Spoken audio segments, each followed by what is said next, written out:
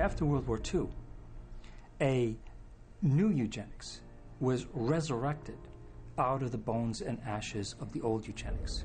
The eugenics movement has been at the forefront to establish a new scientific racism that justifies oppression and exploitation and racism.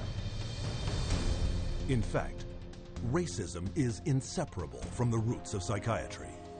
The entire history of psychiatry, beginning with scientific conclusions that were made in the 1830s, was an effort to prove the intellectual inferiority of African Americans. Benjamin Rush is the father of modern psychiatry. And he is the one that gave us the term nigritude. He said that all blacks have inherited this disease, and this particular disease, it caused them to be inferior. In addition to that, it was the reason why it was very important that blacks remain segregated and separate from whites so that whites did not inherit this disease. Asserting that negritude was a form of leprosy, Rush justified segregation as a medical necessity. And that became an argument to continue slavery.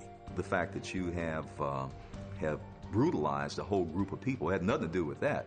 It had everything to do with some genetic link, and that basically you were just a diseased person. So when a slave master wanted to get rid of a recalcitrant slave, they could just say, oh, well, they're suffering from this disease. Drapetomania, that is the name of the mental disorder that was contrived by Samuel Cartwright, who said that blacks have a mental disorder if they had a desire to run away from slavery. Running away became such a common problem that psychiatrists attempted to give that a disease. He says, but that's a cure for that. And the question was, well, what's the cure for that? Frequent whippings, frequent whippings.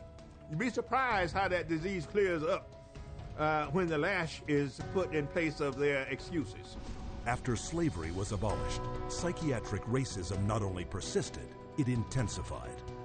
The American Journal of Psychiatry officially proclaimed that Negroes, as descendants of savages and cannibals, were ill-prepared for higher civilization, while their pseudo-science eugenics stepped up its racist activities. There is a clear and long and intimate connection between the eugenics movement and the Ku Klux Klan. Harry Laughlin, who was the Carnegie Institution's director of the Eugenics Record Office, had a close relationship to the Ku Klux Klan through the publication of a book called White America, which was written by a major Klan leader. So Laughlin wrote a glowing review of the book in the Eugenics News. And at the same time, you have the Ku Klux Klan using eugenics to justify their racist goals.